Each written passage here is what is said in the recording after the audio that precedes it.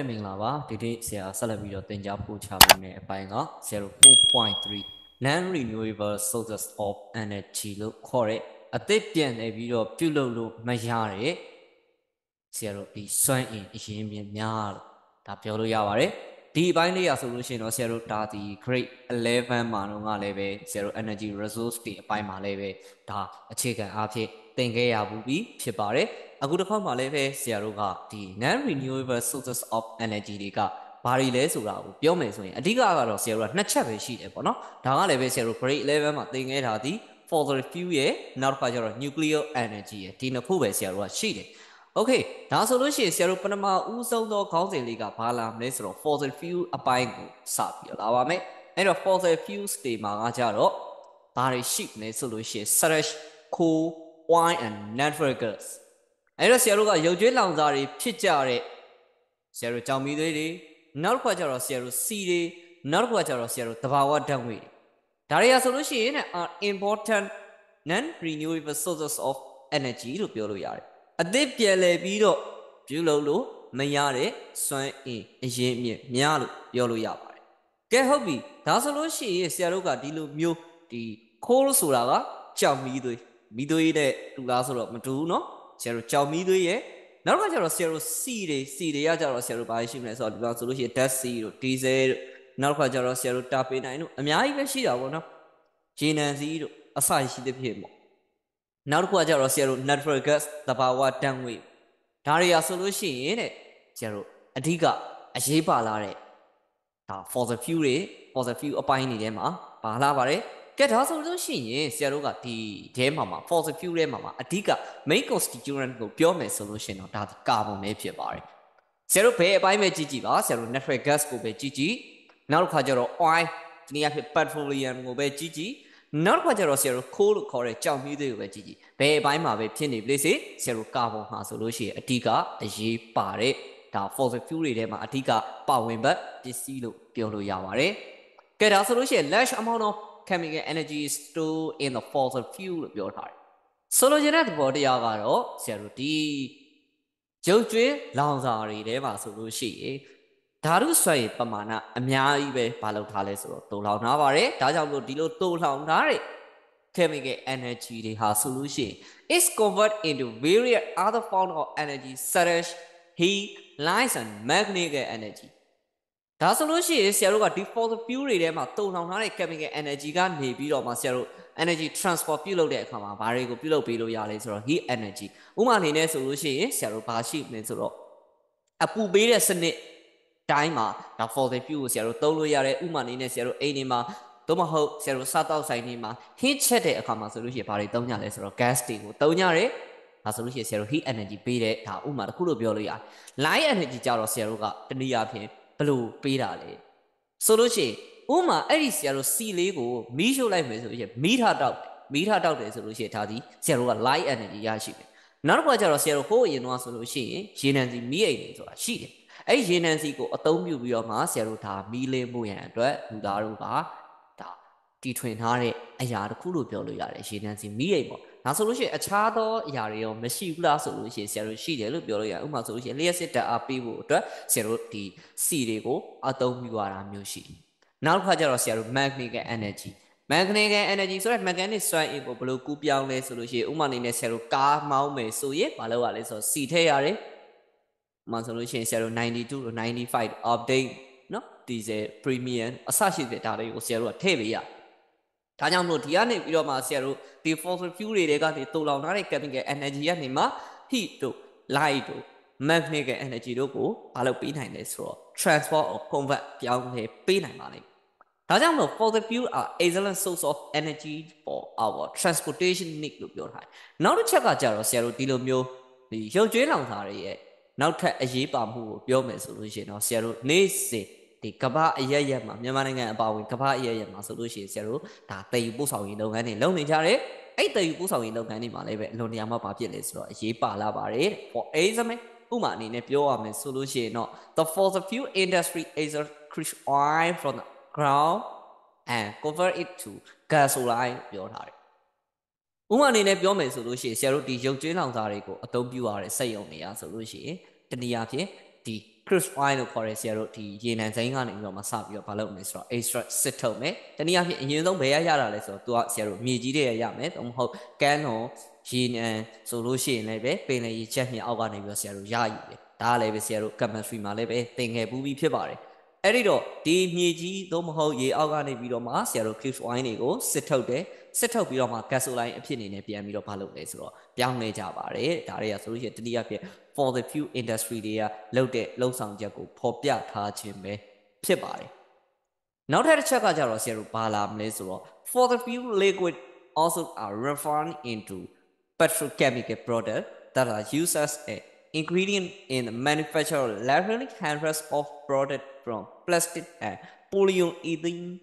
to solvent လို့ပြောထားတယ်ဒါဆိုလို့ရှိရင်ဆရာတို့ကဒီ for the fuel liquid တွေอ่ะဆိုလို့ရှိရင်ပြန်ပြီးတော့ refine ပြန်လုပ်လို့ရတယ်ပေါ့နော်အဲ့တော့ဆရာတို့ကဒီရုပ်ချင်းအောင်စာအရေးတွေอ่ะဆိုလို့ရှိရင်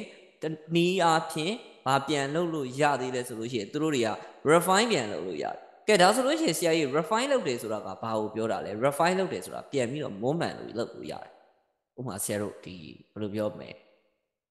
အခြားသောထုတ်ကုန်ပစ္စည်းတွေအနေနဲ့ပေါ့ဥပမာအနေနဲ့ပြောမယ်ဆိုလို့ရှိရင်ဆရာတို့ plastic တို့နောက်တစ်ခါကျတော့ polyethylene ဆိုတာကကျတော့ဆရာတို့ဒီမှာပုံမှန်ပြထားတဲ့အတိုင်းဆိုလို့ရှိရင်တော့ဒါကဆရာတို့ poly တုတ်တဲ့အယောင်တင်နဲ့စီပေါ့နော်အဲ့လိုအဖြစ်တင်နဲ့ဘာလုပ်လို့ရလဲဆိုတော့ပြန်ပြီးတော့ထုတ်ပေးလို့ရတယ်တဲ့အဲ့တော့ for the fuel liquid တွေကဆိုလို့ရှိရင်အခြားသောပစ္စည်းတွေအနေနဲ့သုံးလို့မရဘူးလားဆိုရင်ရတာပေါ့တနည်းအားဖြင့် petrochemical product အနေနဲ့ပြန်ပြီးတော့မွမ်းမံလို့ရတယ်မှာတော့သူကပြောထားတာက US ingredient in the manufacture literally hundreds of product from plastic and polyethylene to solvent ဆိုလိုချင်တဲ့သဘောတရားတော့ဆရာတို့ဒီ plastic ထုတ်ကုန်တွေနောက်ကကျတော့ polyethylene လို့မျိုးထုတ်ကုန်တွေထုတ်ကုန်ပေါင်းယာနဲ့ချီပြီးတော့မလုပ်နိုင်လဲဆိုတော့ပြန်လည်ပြီးထုတ်ပေးနိုင်ပါတယ်တဲ့နောက်တစ်ခါကျတော့ဆရာတို့ coal ဆိုတဲ့ကြောင်မီးသွေးဟာဆိုလို့ရှိရင် is found in the way similar to the other fossil fuel အဲ့တော့ဆရာတို့ဒီအခြားသော fossil fuel တွေနဲ့အတူတူပဲလှုပ်ဆောင်ရခြင်းတူညီစွာလှုပ်ဆောင်ကြပါတယ်တနည်းအားဖြင့် through this goes through the different process called solidification လို့ပြောထားတယ်အဲ့ဒါ codification ပေါ့ဆရာတို့ solidification တော့ကကြတော့ဘာလုပ်မလဲဆိုတော့အဆိုင်ခဲပြုမယ်ဒီမှာကျတော့ codification ဆိုတာလည်းပဲတနည်းအားဖြင့်ဆရာတို့ဘာဖြစ်တယ်လို့ပြောလို့ရတယ်ဆိုတော့အတိကကဒီကြောက်မီးသွေးကိုပြန်ပြီးတော့ပုံဖော်ပုံသွင်းနဲ့နီးအားဖြင့်ဘာလုပ်ကြလဲဆိုတော့အသုံးပြုကြပါတယ်ဆိုပြီးတော့ပြောလို့ရပါတယ်ကဲဒါဆိုလို့ရှိရင်ဆရာတို့ကနောက်ထပ်တစ်ခုကကျတော့ဘာလာမလဲဆိုတော့ it is made of decomposed plant matter in condition of high temperature and pressure အဲ့တော့ဆိုလိုချင်တဲ့သဘောတရားကဆရာတို့တနည်းအားဖြင့်ဒီသူ့ကိုဘယ်ကနေပြီးတော့ဆရာတို့ရယူတယ်လဲဒီခိုးတွေကိုဘယ်ကနေပြီးတော့ရယူတယ်လဲဆိုလို့ရှိရင်ဆရာတို့အိုလို့ပြောမယ်သေဆုံးသွားပြီးတဲ့အပင်နေနော်တနည်းအားဖြင့်အဲ့အပင်တွေကမြေကြီးထဲမှာနစ်ဝင်ပြီးတော့နှစ်တွေအများကြီးကြာသွားပြီအဲ့ဒီကရလာတဲ့ဟာကိုမှပြန်ပြီးတော့ဆရာတို့အပူများများပေးမယ် pressure များများပေးမယ်အဲ့ဒီကနေမှတစ်စင်ဘာလုပ်လဲဆိုတော့ဒီခိုးကိုရယူနိုင်ပါတယ်တနည်းအားဖြင့်သူ့ကိုတော့ဆရာတို့ decompose plant matter ပြောထားပါတယ်နောက်တစ်ခါကျတော့ and it takes a relatively shorter amount of time to found ဒါဆိုလို့ရှိရင်ဆရာတို့ကသူ့ကိုပြောချင်တာကတော့ကိုကတော့အဲ့အပင်တွေကသိခဲ့တာကနှစ်ပေါင်းအများကြီးကြာဒါပေမဲ့ကိုပြန်ပြီးတော့သုံးတဲ့အခါမှာဆိုလို့ရှိရင်เนาะသူတို့က shorter amount of time to found သူ့ကိုဖြစ်တည်ဖို့ဆိုလို့ရှိရင်အချိန်လေးကနည်းနည်းလေးပဲကြာပါလိမ့်မယ်ဆိုပြီးတော့သူဒီပြောထားပါတယ်ကဲဒါဆိုလို့ရှိရင်ဆရာတို့ကနောက်ထပ်တစ်ခုကကြာတော့ core is not an uniform system လို့ပြောထားတယ် core ဆိုတဲ့ကြောင်မီးသွေးရဆိုလို့ရှိရင်ပုံမှန်ရှိနေတဲ့အရာဝတ္ထုတော့မဟုတ်ပါဘူးတနည်းအားဖြင့် it composition vary from depose to depose လို့ပြောထားတယ်ဆိုလိုချင်တဲ့သဘောတရားကသူ့ရဲ့ဒီပေါဝင်ပေါက်ဆက်ခြင်းမှာဆိုလို့ရှိရင်ဒီ depose to depose ဆိုတော့ဆရာတို့တနည်းအားဖြင့်မှာတော့ပြောတာကတကယ်တမ်းဆိုလို့ရှိရင်တော့ဆရာတို့က depose ဆိုလို့ရှိရင်ဒါကအများစုသိထားတာကကြတော့ဆရာတို့ဒီမှာဆိုရင်အနှဲထိုင်နေဆိုပြီးတော့ဒါသိထားတယ်အဲ့တော့သူကတော့ဒီမှာ depose to depose ဆိုတော့ထပ်ပြီးတော့ဒီဘယ်လိုပြောမလဲထပ်ထဲ့တယ်လို့လည်းပြောလို့ရတယ်နောက်တစ်ခါကျတော့ထပ်ပြီးတော့ဖို့တယ်လို့လည်းပြောလို့ရတယ်သူ့ရဲ့ပါဝင်ပေါင်းစပ်မှုတွေကတလွှာချင်းစီဘာလုပ်ထားလဲဆိုတော့ထပ်ထားတယ်လို့ပဲထားသည်ပြောလို့ရပါတယ်အဲ့တော့နောက်ထပ်တစ်ခုကကြတော့ဆရာတို့ဘာလာမလဲဆိုတော့ natural gas အပိုင်းပေါ့နော်ဆရာတို့ဒီသဘာဝဓာတ်ငွေ့တွေကဆိုလို့ရှိရင် another major source of energy in our country ကျွန်တော်တို့ရဲ့ဒီနိုင်ငံမှာဆိုလို့ရှိရင်เนาะဒါအဓိကစွမ်းရည်အရင်းမြစ်တစ်ခုအနေနဲ့ပြောလို့ရပါတယ်တဲ့သဘာဝဓာတ်ငွေ့ဆိုတာနောက်တစ်ခါကျတော့ oil and gas field has been found someplace on the earth လို့ပြောထားတယ်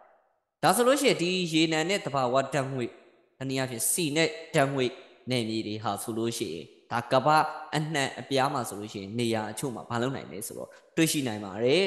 ဒါကြောင့်မို့ this we already contain some gases but this natural gas methane does not take nearly as long to form ပြောထားတယ်ဒီလိုမျိုးဆရာတို့ကဒီစီထုတ်တဲ့စီထွက်တဲ့နယ်မြေတွေတဘာဝဓာတ်ငွေ့ထွက်ပေါ်တဲ့နယ်မြေတွေမှာဆိုလို့ရှိရင်အချို့သောဓာတ်ငွေ့တွေကတော့ဒါအမြဲတမ်းရှိတယ်ဒါပေမဲ့ဆရာတို့တဘာဝဓာတ်ငွေ့ဖြစ်တဲ့မီသိန်းပေါ့နော်မီသိန်းဓာတ်ငွေ့ရတော့ဒါဒီဆရာတို့အကြာကြီးတွေ့ရတဲ့အရာမျိုးတော့မဟုတ်ပါဘူးဆိုပြီးတော့သူကပြန်ပြောထားပါတယ်ဒါဆိုလို့ရှိရင်အခြားသောဓာတ်ငွေ့တွေရောမထွက်နိုင်ဘူးလားဆိုတော့ထွက်နိုင်တယ်လို့လည်းပြောလို့ရပါတယ်နောက်တစ်ချက်ကကြတော့ဆရာတို့ဘာလာမလဲဆိုလို့ရှိရင်တော့ natural gas တဘာဝဓာတ်ငွေ့တဘာဝဓာတ်ငွေ့ရဆိုလို့ရှိရင် is also found in independent deposits within the ground as well from other sources too လို့ပြောထားတယ်တဘာဝဓာတ်ငွေ့ဆိုတဲ့အရာကြီးရာဆိုလို့ရှိရင်တနည်းအားဖြင့် independent deposits လို့ပြောတာ independent deposits ထဲမှာရှာဖွေတွေ့ရှိနိုင်တယ်ဆိုတော့အဓိကကတော့သူတို့မိခိုခြင်းမရှိတဲ့နေရာမျိုးတွေမှာဆိုလို့ရှိရင်အများဆုံးအဖြစ်တွေ့ရတယ်တနည်းအားဖြင့်မြေကြီးပေါ်ကိုမိခိုခြင်းမရှိဘဲနဲ့လည်းတွေ့မြင်နိုင်ပါတယ်အခြားသောအရေးအမြစ်တွေဟာလည်းပဲဘာဖြစ်နိုင်လဲဆိုတော့တွေ့မြင်နိုင်ပါတယ်ဆိုပြီးပြောထားပါတယ်ကဲဒါဆိုလို့ရှိရင်ဆရာတို့ကနောက်ထပ်တစ်ခုကကြတော့ဘာလာမလဲဆိုလို့ရှိရင်မီသိန်းတွေကိုဘယ်လိုနေရာမျိုးတွေမှာထပ်တွေ့နိုင်လဲဆိုတော့ it's a common gas found in sun လို့ပြောထားတယ်တနည်းအားဖြင့်ရေဖုံးတဲ့နေရာတွေ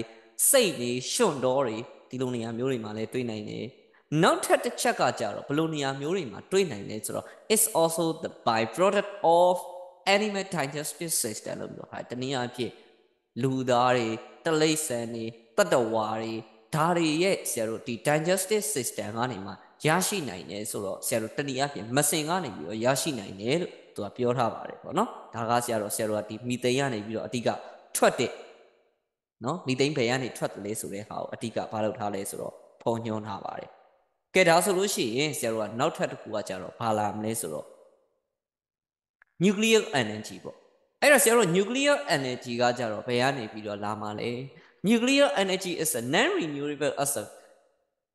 uranium fused အဲ့တော့ uranium fused တွေကနေပြီးတော့ဆရာတို့တနည်းအားဖြင့်ပြောချင်တာကတော့ nuclear energy อ่ะဆိုလို့ရှိရင်အသစ်ပြန်လဲပြီးတော့လုပ်ယူလို့မရတဲ့စွမ်းရည်မြစ်ဖြစ်တယ်လို့သူอ่ะဆိုလို့ရှိရင် nuclear fuse used to consume in a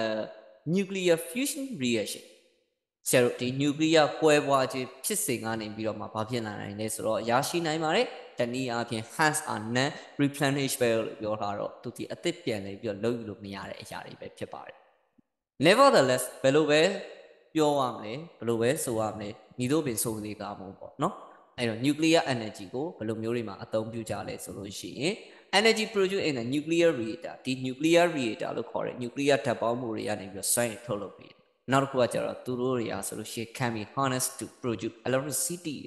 အဲ့တော့သူတို့တွေအားဆိုလို့ရှိရင်လျှက်စစ်လဲဘာလုပ်ပြီးလို့ရတယ်လဲဆိုတော့ထုတ်ပြီးလို့ရတယ်တနည်းအားဖြင့်ဆရာတို့ဒီ nuclear ကနေပြီးတော့ဘာလုပ်လို့ရတယ်လဲဆိုလို့ရှိရင်လျှက်စစ်ထုတ်လို့ရပါတယ်လျှက်စစ်ကိုဆရာတို့ဘယ်လိုထုတ်လို့ရလဲဆိုတော့အမြောက်အများဆရာတို့ထုတ်လို့ရတယ်လို့ပြောလို့ရတယ်အဲ့တော့ can be harnessed ဆိုတာကတော့သူဒီတနည်းအားဖြင့်တွဲဖက်ပြီးတော့လျှက်စစ်ဓာတ်အားရရှိဖို့အတွက်တဘာဝစွမ်းအင်ကိုထိန်းချုပ်ပြီးတော့အသုံးချနိုင်တယ်လို့ပြောရင်ပို့ပြီးတော့မှန်ပါတယ်